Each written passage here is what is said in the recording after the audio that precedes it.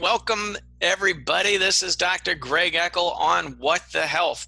And my esteemed guest and colleague is Dr. Ken Sharlin. He's an MD, PhD, IFMCP, is board certified neurologist, consultant, functional medicine practitioner, assistant clinical professor, researcher, author, and speaker. Woo! Welcome aboard, Dr. Sharlin. Well, thanks, Dr. Greg. Glad to join you guys. I love our conversations. You know, I've got you on the upcoming Brain Degeneration Summit, and I want to share that with the folks of What the Health as well. We're going to do a little bit bigger, deeper dive. You have this focus on neurology. You've got a book out, too, that I wanted to mention, that is the author of the #1 bestseller, The Healthy Brain Toolbox. It's a neurologist proven strategies to improve memory loss and protect your aging brain. You know, this is a topic near and dear to me. I love talking about different facets of brain health. And in particular, we picked a doozy of a topic today, which is an integrative approach to ALS. Yes, very important. And I wanted to talk to you because this one is really, I mean, I was talking to my partner over lunch, just saying, you know, about ALS, and, you know, it's a tough diagnosis to get. Yeah. It's a tough diagnosis to treat. And a lot of times there's a lot of overwhelm and just pure depression, right? Because it's a death sentence at this moment in time for a lot of folks. Now, we know that's not the case. Like I think there's been over 43 documented cases of people that were clinically diagnosed and now no longer have evidence of disease. Right. And I want to talk to you about your approach, this functional integrative medicine approach. And overall, I think what we'll do, we're going to start with, you know, what is ALS and how is it diagnosed and treated currently? Okay, for sure. ALS, a lot of long words, Amyotrophic Lateral Sclerosis. And it's actually a disease that's been known about for a very long time. It goes back to Charcot. In fact, in some parts of the world, it is known as Charcot's disease. The French neurologist in the 1800s first described the condition. In the United States, we often call it Lou Gehrig's disease. It's probably more commonly used. We're just ALS, and there is an ALS association, just like there's a Parkinson's association and MS society. So it is a tragic disorder. It fortunately affects far fewer people than diseases like Alzheimer's, Parkinson's, and MS. Yet it does affect many of us, unfortunately, and there have been many prominent individuals who've passed away from the disease, besides Lou Gehrig, of course. People like, I love jazz, so the famous bassist Charles Mingus died of ALS. We have people, for example, Sam Shepard, the playwright and actor, not too long ago died of ALS. So it's around, I think something like 15,000 cases in the United States at any given moment in time. But it's a disease that's characterized by weakness. Weakness is the prominent symptom of ALS. And it's a weakness that is driven not only by the signals coming from the brain that travel down through the spinal cord, but by the signals that are leaving the spinal cord going out to the arms and the legs.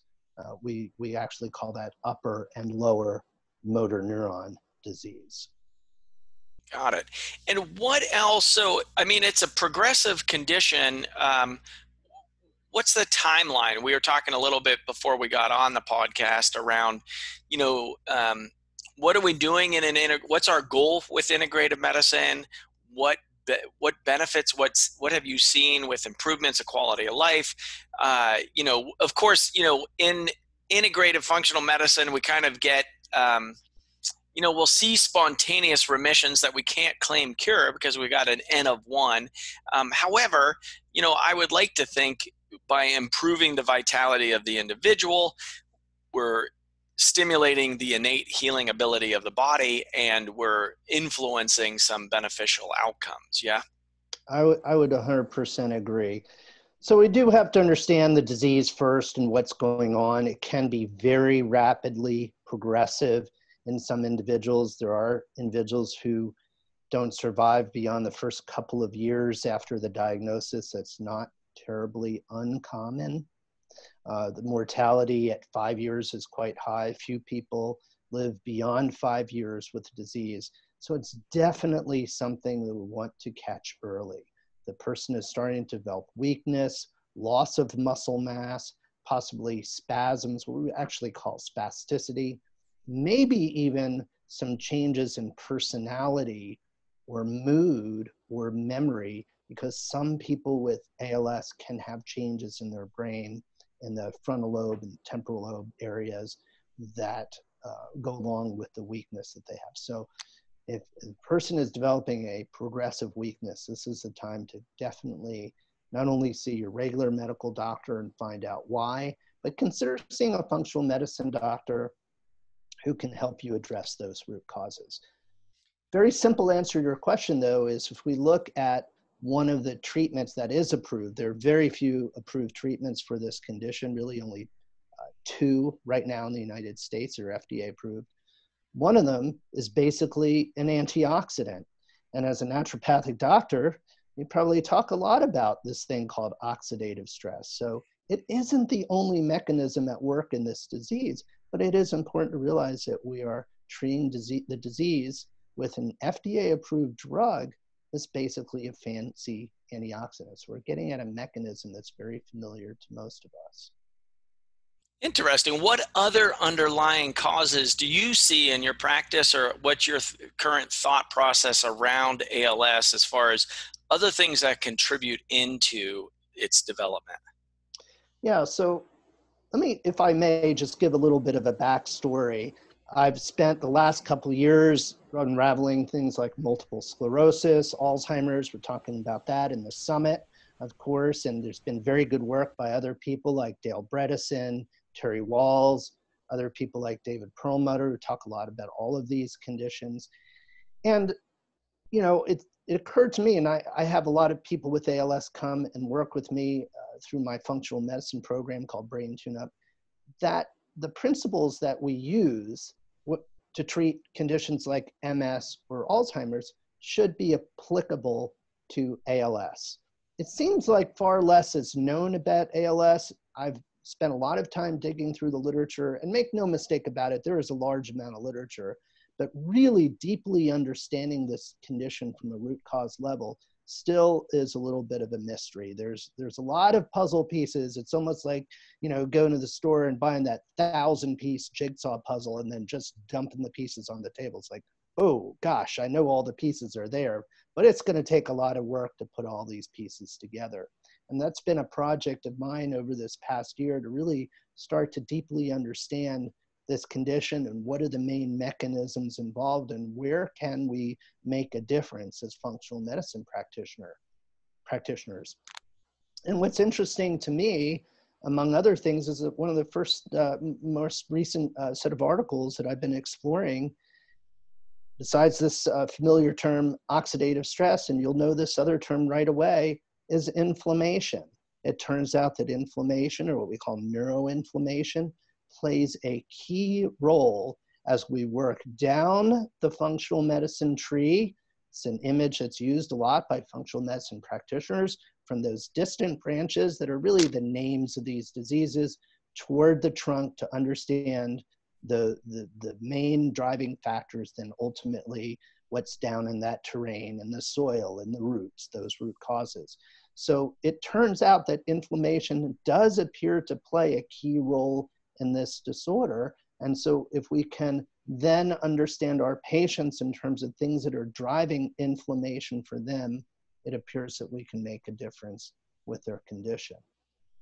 Interesting. So what, in your program, your Brain Tune-Up, you apply that in with all neurodegeneration, because it's that kind of tree analogy of going down. So on the root causes, or what do you see as main contributory factors, or you know, I think levels of toxicity we've seen in the research. What else, what are you seeing? Right. So, you know, I decided, I am a board certified neurologist, but I decided that I would limit my practice to neurology. I think it's a really important message as we get into this ALS discussion, because I think, if we look at conventional medicine in general, most of society has accepted the fact that if you have a heart attack, just as an example, that part of your recovery from a heart attack is what we call rehabilitation, cardio rehab. So what does that involve? It involves diet, right? Your cardiologist is going to work with you on your diet, exercise, maybe some fish oil, right?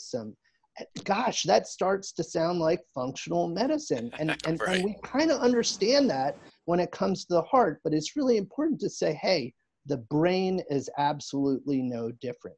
So my message is that whether we're dealing with ALS, whether we're dealing with Alzheimer's or Parkinson's, whether we're dealing with migraine or seizures, we have to fundamentally be thinking about the same types of strategies. Identify the things that drive inflammation, identify the things that drive oxidative stress, understand that person as a unique individual. What are the factors that make them different from the next person, even if they have the exact same diagnosis? We're working with the person more than we're actually working with the diagnosis. But the really important message, of course, is that if you have a diagnosis like ALS, you can get help. And so we've helped quite a few people through our 5-pillar process in our clinic to ultimately get some control over their ALS. I mean, I think you said something really important in the beginning, is there's such a terrible diagnosis that when you hear those words, the next temptation is to sort of give it up, throw in the towel. We treated a patient, for example, very early on in my functional medicine program, who is a public individual, very public about his diagnosis of ALS. In fact, has a foundation to raise money for ALS research. And he had the means to travel anywhere in the country, really anywhere in the world, to get care. And he did. So he would go to the Mayo Clinic, and he'd go to Massachusetts General Harvard, and he'd go out to Johns Hopkins University. And he said, these are wonderful institutions. They are absolutely first class. But the thing about them when I go there is they want to test my strength. They have me do something called the ALS functional rating scale. And what they're basically doing is they're connecting the dots over time, and they're plotting my downhill course.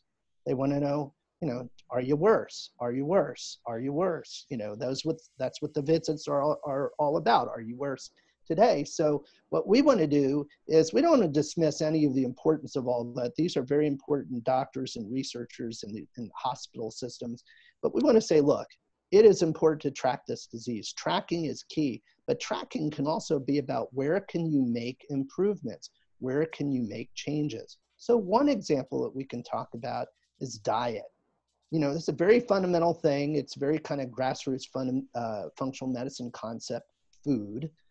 But it turns out that it's actually a really interesting subject when it comes to ALS. One thing that those who are listening to this podcast may find interesting is, we're in this sort of craze over going keto. Everybody should be on the ketogenic diet. Well, what is the ketogenic diet? The ketogenic diet is, of course, it's a high-fat diet and all that stuff, but it's a diet that really tricks our body into thinking it's starving, right? And the thing about people with ALS is that the tissues affected in ALS are very, very high energy demand tissues.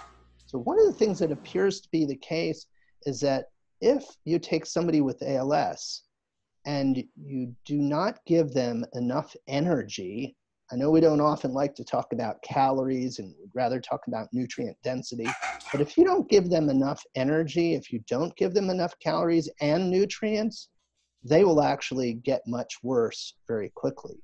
So things like a ketogenic diet may not be such a good idea for someone with ALS. Now, it doesn't mean go out and eat a bunch of junk food and sugar, because that's obviously very inflammatory as well. So in our clinic, what we do is we actually really watch carefully on that nutrient density part, but the amount of food, the energy density of the food not just because fat happens to be a very energy dense macronutrient, but actually eating enough. I don't know if you've seen this. You have folks that come in all the time, and there's nothing wrong inherently with their choices of food per se, but they're just not eating enough. Like, Yeah. dude, you got to eat more. If you want to make yourself healthy, this is not the time to starve yourself. So it's a very critical take-home message, especially for those who do a lot of self-care. We have this podcast here. There are blogs out there. A lot of folks who want to get on the internet, see what they can find out, see if they can, take a few supplements and do some things on their own. But what I'm saying here is when it comes to diet, we have to be very, very careful, because that can be a really important point for somebody. I love you stressing that, food is our best medicine, and it is crucial, right? I mean, I kind of call ketogenic diet the flavor of the month, right? I used to work I'm a librarian. I love, undergraduate and in graduate school and the medical school, I worked in the library, and you go and you look at how many different diet books there have been through time, right? It's amazing. Everybody's got a different take on it. Yes, ketogenic can be very powerful if implemented properly, and it's not a be-all, end-all diet. And I am with you, Dr. Sharlin. I see so many folks that come in with basic nutritional deficiencies, and if you don't have the basics met, it doesn't matter what kind of fancy protocol we put on top of that. You're just not going to get any propulsion going in any direction, right? So that, I thank you for stressing that, because food is our best medicine. As the listeners of What the Health know, I'm very passionate about that. All new patients get a diet diary. I say I'm not a judgmental being. I'm one of the least judgmental beings on the planet. So be brutally honest on that thing. So definitely, if you're watching this and you have ALS or other concerns of neurodegeneration, or even on your brain health, please know it sounds very simple, like, oh, I'm just going to change my diet, but it can have some profound impacts on your well-being. That's right. It turns out that people who are underweight with this disease tend to have a worse prognosis. So you actually need to really maintain that weight. Doesn't mean be obese, but you've got to maintain that weight, which in part is getting those nutrients down.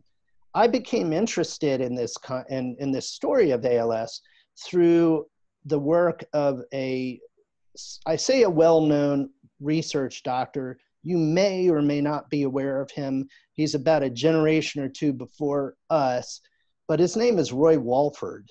A lot of folks who were following the type of information that you share in your podcast and our colleagues probably have heard of something called the Prolon diet, the fasting mimicking diet. Dr. Walter Longo is at University of Southern California. Well, Dr. Longo was actually is a protege of Roy Walford. And Roy Walford's story is absolutely fascinating. And if I had been around, I'm in my mid-50s, but if I had been doing what we do now, say in the 80s and 90s, Roy Walford would have been king. So he actually wrote a book called The 120-Year Diet. He was a pathologist and a major researcher in the area of aging and understanding the underlying biological mechanisms of aging. He was at University of Southern California. And Roy Walford was one of these very colorful characters. He was on all the talk shows and the radio shows. They didn't have podcasts at that point in time, but Larry King Live, that kind of thing. He was famous for his calorie-restricted, nutrient-dense diet that he was convinced was going to allow him to live to 120 years or longer, potentially. And it is, in fact, true that that across many, many species, if you restrict calorie intake but maintain nutrient density, that whether it's fruit flies or whether it's mice or whether it's rhesus monkeys, they do actually live longer. And some of the biomarkers that tell us that this type of approach works are also true in humans, which is really why the Prolon diet is important, why Dr. Longo's work is important beyond the commercialization of that diet. Well, Walford at one point in time had an opportunity to join a team of what they called terranauts, okay? These were 7 or 8 scientists who agreed to enter a structure that's located in the Arizona desert called the biosphere, or Biosphere 2. This is a completely enclosed system. I definitely encourage folks to look it up. It's sort of very Star Trek-ish, if you will. It's very sci-fi. And they even had their jumpsuits, like they're going to outer space, you know, and they didn't have short of helmets. They definitely looked like astronauts. And they agreed to enter this structure for a period of 2 years. It was a completely enclosed structure. The idea was that they would create these ecosystems within this structure, and they would have like a rainforest and a desert, and you know, and all that kind of thing. And they had farm animals and grew their own food, and it was supposed to be completely, you know, self-serving or whatever. Closed, yeah. Yeah. And, you know, this would be what maybe if we colonized Mars or something like that, right? That we would create, and that's how we would live on Mars. Well, it turned out that there were a lot of problems within this biosphere. Now, remember that Walford was already a pretty thin guy because he was practicing what he preached, and he was already calorie restricting. But he went into this biosphere, and they quickly realized that they were not going to be able to produce as much food as they thought they were going to be able to produce. So all of them were forced into this calorie restricted diet for an extended period of time. And even though he was very thin, he got a lot thinner in there. And then some other things happened. For example, you know, we know that trees take in the carbon dioxide, of course, and they put out oxygen, and we in turn take in oxygen, put out carbon dioxide. So this is that symbiotic relationship with plant life that we have. Well, there were problems within the biosphere where certain levels of gases built up. And this included nitric oxide levels that got very high, carbon dioxide levels got very high. In fact, at one point they sort of had to cheat by pumping oxygen into the biosphere because levels got so low.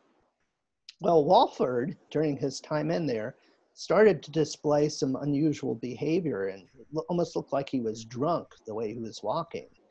And when he left the biosphere, it didn't really improve. And at first I thought, well, maybe he's had some back problems. Maybe it was his back. He had back surgery. Yeah, the pain improved, but his walking continued to get worse. And he started to look like somebody who actually had Parkinson's disease. Well, it took several years from the time he left the biosphere till the time that his diagnosis of ALS was made. But in fact, Roy Walford did have ALS, and he died a few years later at about 79 years old. So here is a man who, you know, researched aging, practiced this calorie-restricted diet, he's truly amazing, a hero to a lot of people, and for good reason, and yet contracted this disease, this terrible disease, and didn't even come close to 120 years. So that story really fascinated me, and I wanted to know more about it. I wanted to see if I could unravel some of the reasons why Walford may have developed ALS. So, you know, breaking it down, of course, none of the other terranauts developed ALS. So we know that there's some genetic predisposition, but most cases of ALS are considered spontaneous. So it's by far not solely a genetic disorder. But genes probably play a role. Don't we say that the genes load the gun, but the environment pulls the trigger? Pulls the trigger, yeah. Right? Yeah. So important to realize that. Now, decreased calorie intake, could that have played a role? Possibly so. Possibly. I have another patient I saw in my clinic who became symptomatic. I'm not saying it's caused his ALS. It became symptomatic immediately after finishing an extended water fast. So I actually think that possibly plays a role. Now, what about these toxic gases that built up in the biosphere? Could they have played a role? Well, there is some evidence that nitrous oxide may play an important role in triggering oxidative stress inside the cells and promoting this disease. So there is that theory of ALS. Could other factors, could stress play a role? Certainly it was a very stressful environment within there. We do know that aside from all of Walford's story, that, for example, people who are more likely to develop ALS have had some head injuries, particularly soccer players, soldiers involved in combat blast injury type of victims. They are at increased risk of developing ALS. So there are, in fact, things that we can identify, and we can use Walford's story as a case example of, can we understand what happened to him so we can understand more deeply how we can approach the problem. But again, circling back around, it can come down to understanding the things that drive inflammation, understanding the things that drive oxidative stress. So what else besides food, right? What do you look for in your patients? Do we? Well, for all chronic neurodegeneration, heavy metals, Yes. We're storing them in our fat. It's a known trigger for a lot of oxidative stress and inflammation. And I just find if they're there, you got to deal with that because it's a showstopper for everything else. Yes. Right. Heavy metals and chemicals in the environment, probably huge neurotoxins, no question about it. So we have to address detoxification. We do have to look for chronic infections that may play a role. We still have to look at the other biotoxins like mold or Lyme disease. That can mimic a lot of these symptoms, right? So do Absolutely. you have a workup before people come out to your clinic? Are you working them up, or how are you doing that? So because I'm a neurologist, if the diagnosis has not been made, if somebody's coming to me because of progressive weakness, we're going to figure out what's going on first, and I may be the one that ultimately bears the bad news to the patient, but I can do all that basic workup. A lot of people who come to me for functional medicine already have that diagnosis, and they're looking for solutions to the problem because their regular medical doctor sort of tells them, well, there's nothing I can do. Sorry. Drugs. Right. Yeah. So, but that's it. So we put them through this program. We do investigate heavy metals. We do investigate things like mold and toxins. We look into other things like hormone levels, nutrient balances we've talked about. That's very key. You get just a good history of things like sleep. How are you doing with sleep? How many folks say, well, my food is dialed in. They say, how do you sleep? Oh, terrible. Can't sleep. Well, that's not going to, allow for healing if we can't get sleep taken care of. Right. We still have to work on that stress resilience piece. We have to make sure, these chronic diseases, these are diseases that are capable of producing a tremendous amount of loneliness. And it's a very counterproductive way to exist because you do need that support system and you do need a sense of purpose when dealing with these illnesses. So we really want to talk to our patients also about their connection with others. Who's their support system? Who are they working with? And how are they framing their life at this point moving forward? Because, we're trying to improve quality of life. We are trying to extend life with quality of life, but we're not saying at this point we've found the cure to ALS. So our patients do appear to be living longer. They do appear to be more stable, if you will. That's good. But I believe it's because we've addressed that whole person. It includes that mind-body connection as well. What are you finding like biggest levers to push on for your patients? Have you found certain things is there any trend or any similarity? I mean, I know it's vastly different for everybody that comes in. And, you're seeing enough folks to say, well, maybe there is a little bit like I'm seeing more in the metals camp or more with, their stool analysis was whacked is the technical term that we use here. So, along those lines, are you seeing any trends or any themes that are emerging? I can't say that I really am seeing specific themes in the sense that everyone truly is unique. So the way our program works, and we don't do a huge number of stool studies, I'll do them occasionally, but I have a very comprehensive panel of labs, primarily involves blood, a little bit of saliva as well. And so everybody is put through that same panel of tests, but everyone also meets with myself as well as my dietitian, my movement person, my health coach who does a lot of kind of mind-body type work, because we need to evaluate each piece of that puzzle for each different person. So we absolutely check for all of those things. But again, I can't say that I have necessarily lumped them together in such a way that I can extract data and say, well, here's the trend and here's the trend. Sure. Got it. What about, there is some promising research coming out of Israel on regenerative stem cell therapies. Yeah, don't they have a third phase trial going on over there? Yeah, well, actually it's so the company, as I understand it, is called Brainstorm Cell Therapeutics and is based out of Israel, or that's where the original research was done. But their work is being done in the United States now. They are in phase 3 for ALS. They published a letter not too long ago that basically said they had entered into discussion with the FDA for an approval track following the completion of their phase 3 trial. So they are actually doing this work in the United States. They put a bunch of Novartis pharmaceutical executives on their board of directors. Or medical director brought out the drug fingolimod, which is used in multiple sclerosis. So they have folks that understand the regulatory system and know how to bring treatments out to the market in the conventional space. But yes, what this is, and again, I think this is where we're kind of going with ALS. We ultimately have to create that foundation for these treatments to work. The basic lifestyle stuff, the removing the toxins, et cetera, treating the infections.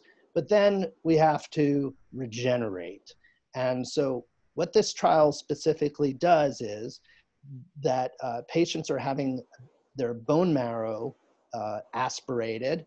I don't know the exact volume. It's very common to remove around 60 cc's of bone marrow, but the protocol may be different for this particular study. Now, what they are doing, which makes their treatment proprietary, is they are manipulating the stem cells that are in this bone marrow to express what they call neural elements. So to sort of behave or look like or signal, if you will, tissue within the nervous system specifically. Because we would say that these cells that are extracted are pluripotent. They have the potential to divide and become a variety of other specific types of tissue in the body. What they want to do is manipulate this tissue in such a way that it's more nervous system specific. So what they do then is once they've extracted this bone marrow, they manipulate the cells, they then reinfuse the stem cells into the subject with ALS.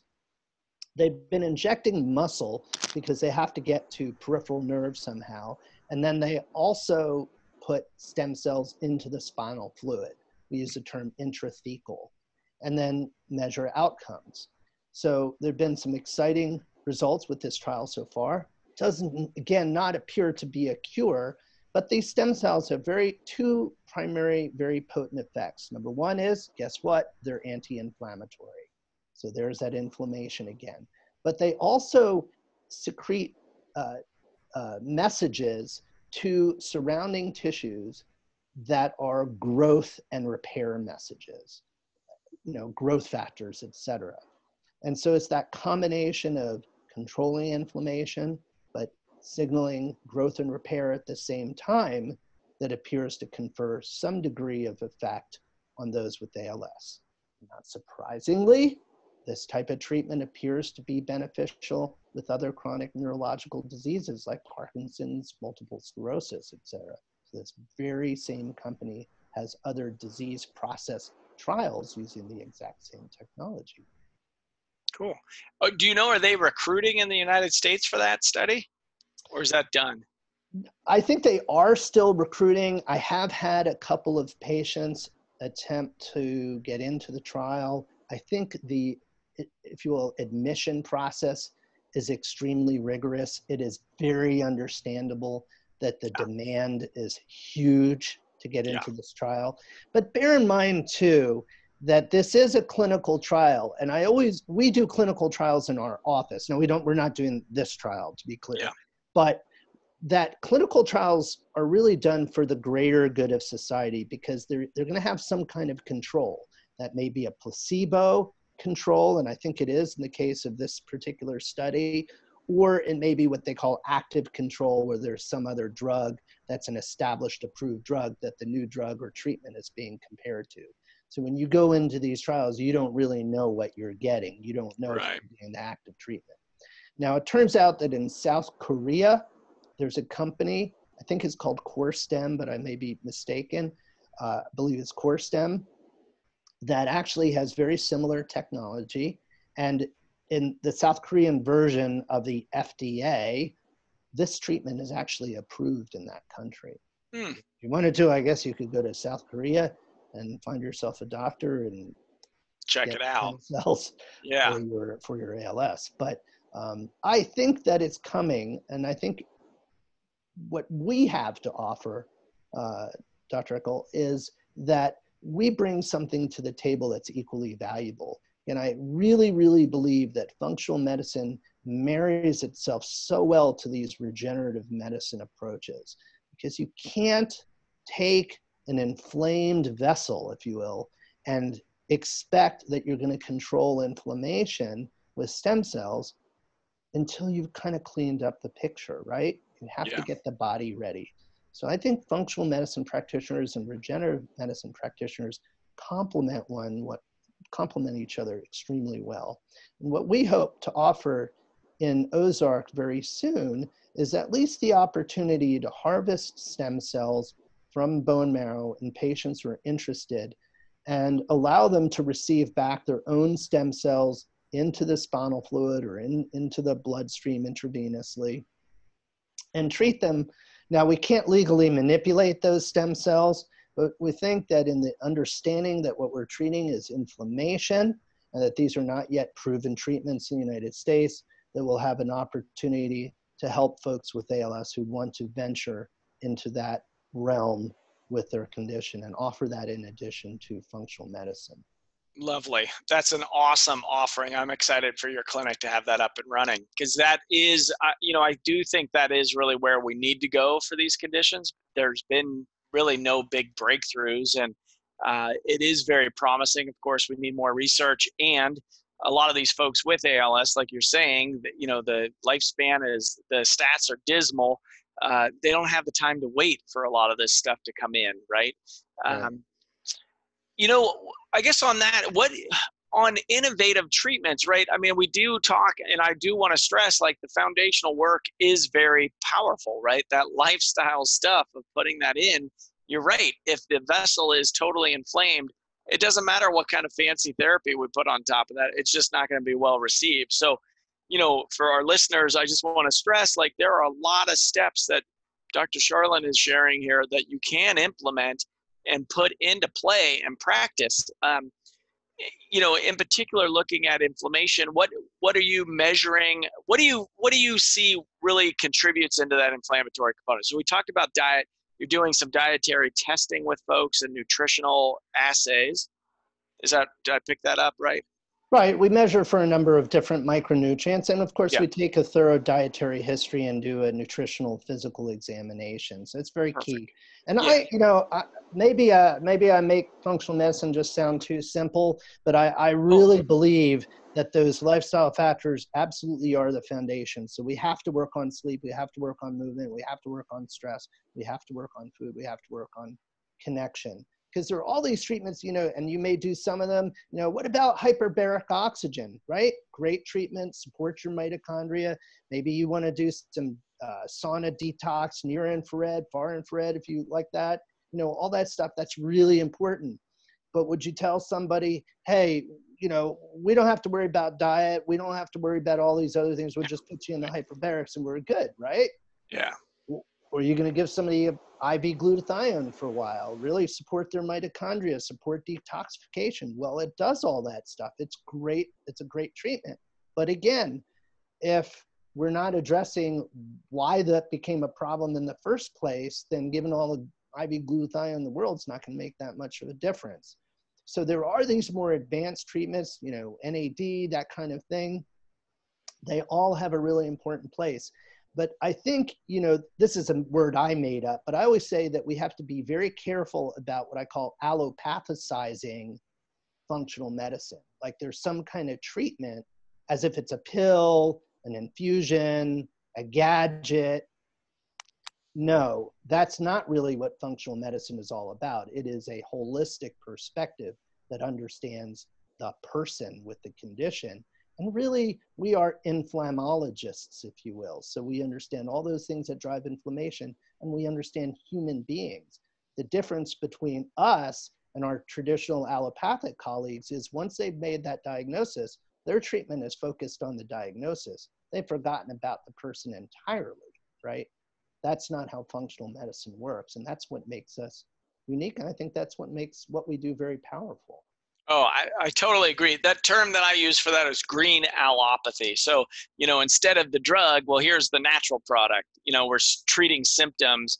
So I really like that emphasis on treating whole, dynamic, heart-centered beings is the other thing that I say about that is like we treat people, right? Not disease processes. And that is very powerful because that, in actuality, that's why you are seeing difficult and recalcitrant conditions in your clinic and why we see them out at Nature Cares as well is that, you know, people are literally dying for this medicine. And, you know, because we are addressing all of the facets of care, and that helps move the needle at a much greater rate rather than just suppressing a symptom. And, you know, that aspect on kind of coming back to, okay, you do the nutritional component, and then you do a full array, you are collecting that data across the board. Are you just out of curiosity, my interest, are you just keeping that in an Excel spreadsheet, or how are you accessing the data that you're collecting? Do you do that through your EMR, or what are you doing there? We do. And, you know, I have all kinds of ideas about things that'll happen in the future in our clinic because we do have this research component of our clinic.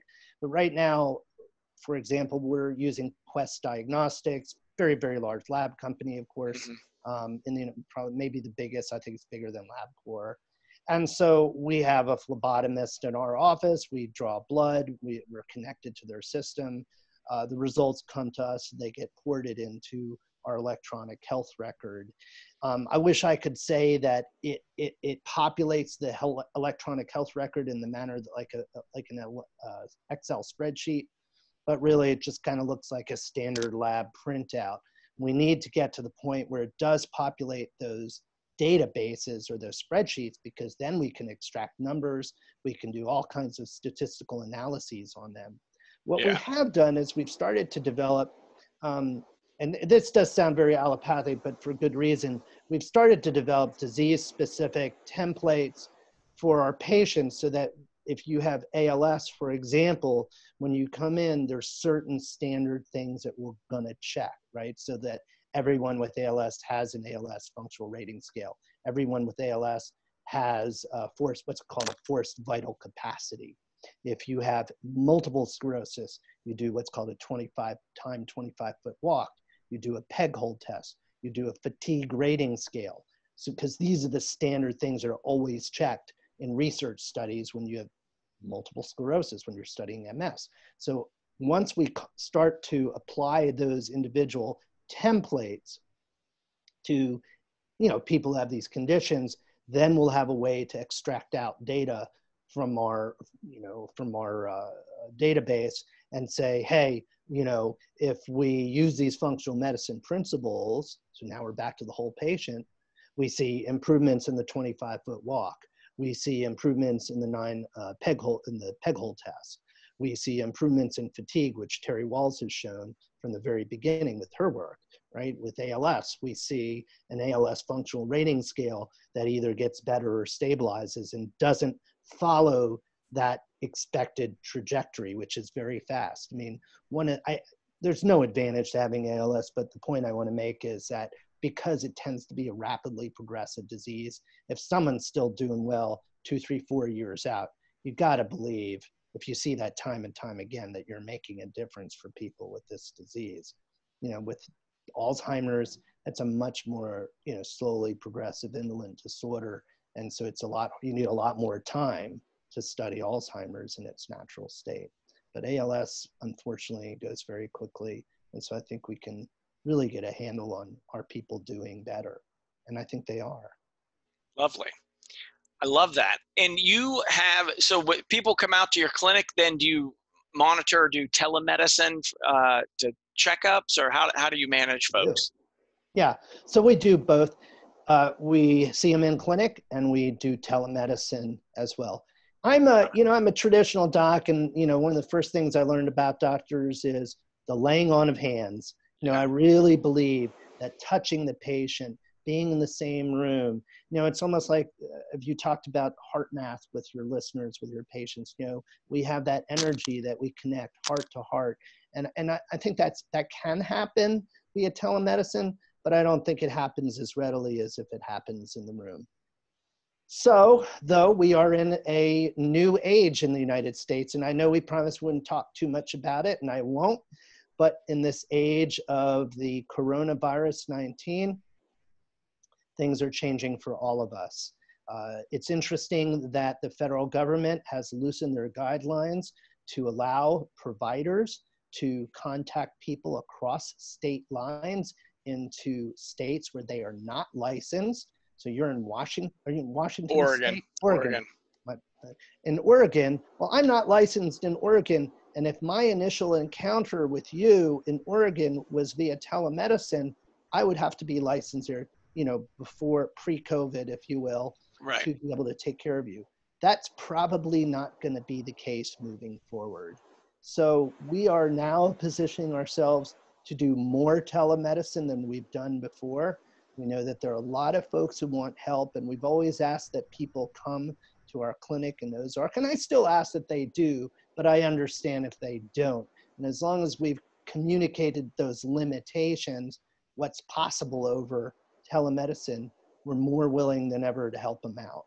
So the folks with ALS, that's a really tough disease to have and to travel with, and Right. now we can help them by telemedicine.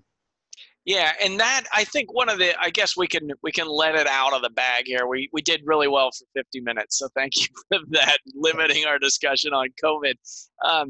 But I do think that's one of the big pluses of what's going on now, because I'm speaking to people all over the country, and they are overwhelmed and alone with these diagnoses that they just don't have adequate care in wherever they're living, you know, and to have specialists in their condition that can offer some new routes and avenues to go that could be a tremendous game changer for them. This really opens that possibility up to them a lot more, you know, for qualified, licensed professionals to actually be able to help them, you know? 100%. And, you know, you and I were talking about, there are a lot of folks getting on social media and so forth and doing their COVID thing, and that's fine. That's awesome that they're doing it. You know, I'm a neurologist, so I really can't speak in a position of authority about this infection, this viral infection. But what I can speak about is, for example, if you have multiple sclerosis and you take medicine for that disease, do you have an extra level of concern, right? What do you need to know in this COVID environment if you have MS? What do you need to know in this COVID environment if you have Alzheimer's disease? A quick example, one of the most destructive, I don't know what the word is, just disturbing things you can do to somebody who has Alzheimer's is put them in an unfamiliar environment, right? Is they get extremely agitated and extremely disoriented. Well, what are we doing in this COVID situation is we're saying social isolation. So they take these folks who are increasingly sort of disconnected from the point of view of their degenerative disorder, and they don't always know where they are or recognize people around them, and you really change everything by completely isolating them. And we've got a real big problem on our hands. So I think for me as an expert in neurology, it's no, I'm not an infectious diseases expert, but what I can talk a little bit about is understanding these neurological conditions in the context of this pandemic that we're experiencing, and guiding folks, whether they have MS, whether they have Alzheimer's or ALS. You know, the ALS folks, they have compromised breathing very often. So they really need to be aware that they are at especially high risk with this virus, right? So we need to take extra care with those folks, just as an example. For sure. Well, coming down to the final two here, any last parting words or information that you would like to get out there? I just want to go back to the point that I made in the very beginning, that the brain and the heart share that commonality, that these concepts that the general public is familiar with apply equally to the brain. And ALS is one of those conditions of many. I happen to be very interested in helping people with ALS, and it's something I've been spending this past year really dialing, really focusing in on, and I'll be traveling around the country this year, speaking on different stages about ALS and Dr. Walford's story and so forth. But we can go outside of ALS, talk about MS, Alzheimer's, etc. The really important thing to know is if you have one of these disorders, there is hope, there is help, there are things that you can do. No one has just signed your death certificate. Don't accept that as an answer. Don't accept that as your trajectory. As long as you know there are people like yourself, myself, that are out there helping folks, please connect with one of us, because we do get results. Our patients are so grateful, and we want to just help even more. Awesome. Well, thank you so much for coming on What the Health. Everybody out there listening, please share the story, share the show. Write reviews if you like what you're hearing. I'm trying to bring you the best and the brightest out there in the integrative functional space, and we want to be your authority. I'm bringing in really heart-centered practitioners that are in the trenches. Like, this is the clinician's clinician show. And, Dr. Sharlin is one of those leaders in the functional neurologist realm out here in the United States. So I really appreciate you coming on and sharing your information with our listeners. Thank you so much for having me. Tuning in to What the Health Tuesdays from 2 to 3 Pacific Coast time, and also found on all of your favorite podcast platforms. Tune back in next week, folks. Great seeing you.